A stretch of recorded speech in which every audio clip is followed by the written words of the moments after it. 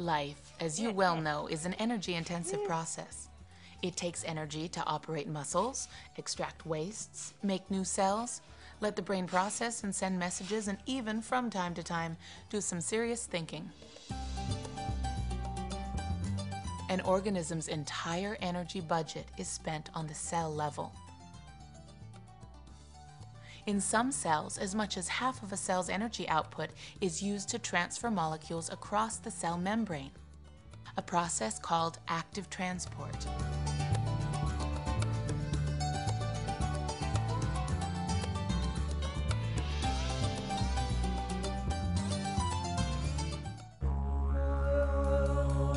Cell movements require energy, and thousands of energy-hungry chemical reactions go on in every living cell, every second, every day.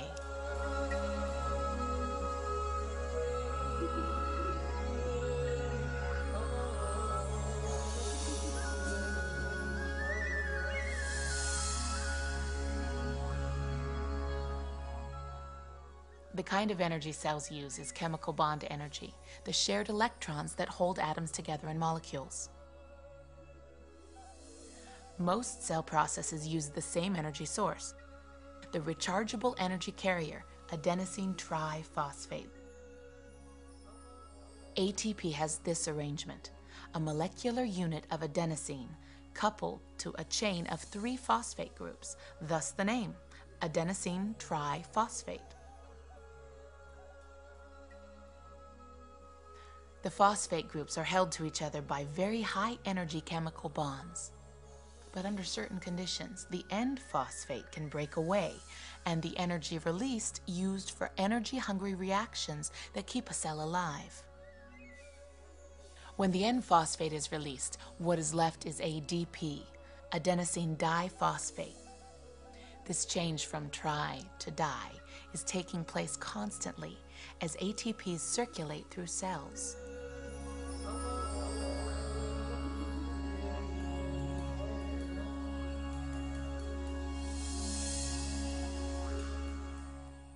The recharging of ADP to ATP requires a huge energy investment, and that energy comes from the food we eat.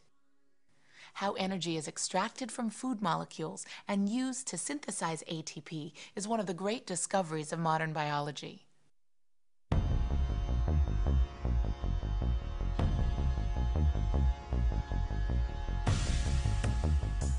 All nucleated cells contain mitochondria, the tiny bodies where ATP is produced.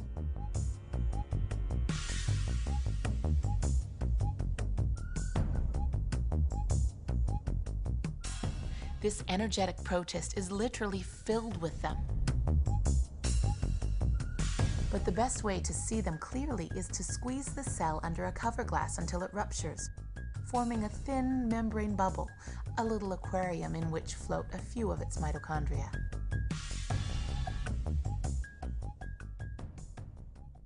A mitochondrion consists of 2 sacs made of membrane.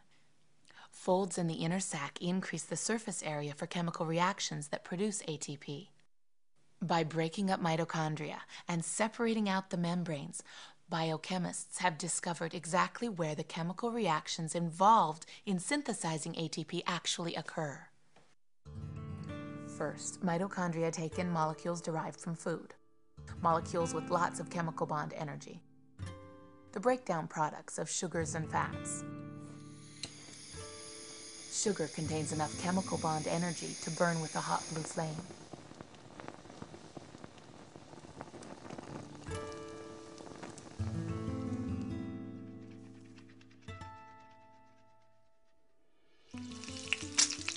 Fat contains even more. Fat has about twice the energy content of sugar. If you can boil 1 test tube of water on a spoonful of sugar, a spoonful of fat will boil too. To understand how energy is extracted from these fuel molecules, we need to climb right inside of a mitochondria. In the space between the 2 sacs, fuel molecules are disassembled in a way that releases their chemical bond energy. This energy, in the form of electrons, drives molecular pumps embedded in the inner membrane. The pumps push hydrogen ions obtained from the fuel molecules into the inner membrane sac. It's like blowing up a balloon. It's during this process that oxygen plays its role. Oxygen has a powerful attraction for electrons. Think of the electrons released from fuel molecules as a stream of water. What oxygen does is lower the stream bed dramatically so that the water, the electrons, can do a lot more work. Some bacteria can live in oxygen-free environments, but also have the ability to use oxygen if it is available. Without oxygen, the cell can make 2 ATP molecules for every sugar molecule metabolized. With oxygen, the same cell can make 36 ATPs from each sugar molecule. Oxygen's powerful pull on electrons allows most of the energy in their fuel molecules to be used to push in the hydrogen ions. The folded inner membrane is studded with enzymes. These enzymes, ATP synthase, offer an opening through which hydrogen ions can escape. As they exit through ATP synthase, they generate the energy required to bond the terminal phosphate onto ADP, converting it to ATP. That's it. That's how the ATP battery is recharged. But what happens to all those carbon atoms that originally made up the fuel molecules? In the process, they combine with oxygen to form CO2, carbon dioxide. Carbon dioxide leaves the mitochondria and escapes through the cell membrane, where it's picked up by the bloodstream and transferred to your lungs, ready for a good exhale.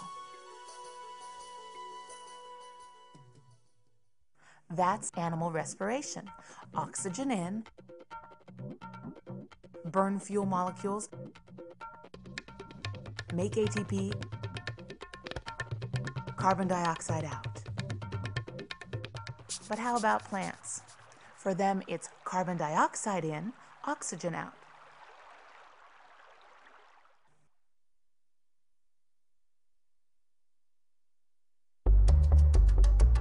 Most of us hear about photosynthesis around grade 3 or 4, when our teacher explained that plants take in carbon dioxide, light shines on them, they give off oxygen and make sugar, which is then turned into starch or some other carbohydrate, and now you know why.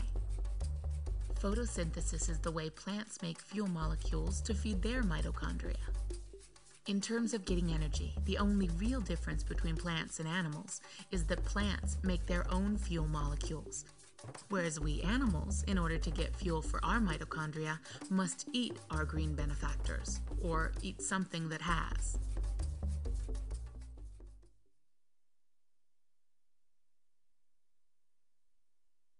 Under the microscope, a leaf cell looks like a box full of green jelly beans. These are chloroplasts, bodies containing chlorophyll molecules. Chlorophyll is a unique substance that absorbs the energetic blue and red wavelengths of light while reflecting away green. The first electron micrographs of sections through chloroplasts stunned biologists. These were definitely something more than little green jelly beans. They were bodies with an elaborate internal structure. Chloroplasts contain stacks of hollow discs called thylakoids.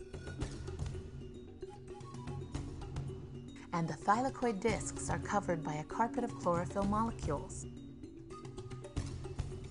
In these green carpets, light energy is converted into chemical energy, a process that drives the living world. When light hits a plant, some of the light energy absorbed by its chloroplasts is used to split water molecules into hydrogen ions and oxygen. The oxygen, a waste product, enters the atmosphere. The hydrogen ions are used in making ATP, the same energy carrier produced by mitochondria. And this is how they do it. When a chlorophyll molecule absorbs a photon of light energy, it transfers the energy to an electron. So the arrays of chlorophyll act like solar panels, producing electron energy. But instead of flowing down a wire, the electrons flow through molecular pumps that pump hydrogen ions into thylakoid space.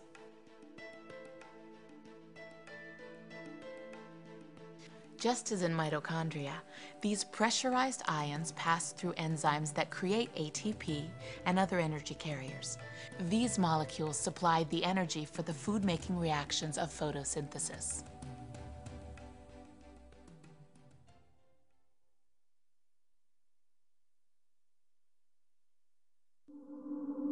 Food-making chemistry occurs in the soupy fluid that surrounds the thylakoid discs.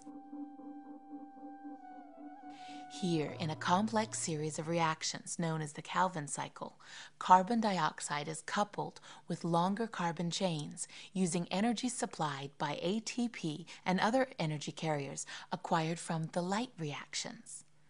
This cycle produces a kind of molecule with a rather intimidating name of phosphoglyceraldehyde, PGAL for short. Some of the PGAL molecules keep the cycle rolling, and some of the 3-carbon PGALs enter an enzyme that unites them to form the 6-carbon sugar glucose. That's what your 3rd grade teacher was talking about. Carbon dioxide in, light on, out comes oxygen and glucose sugar.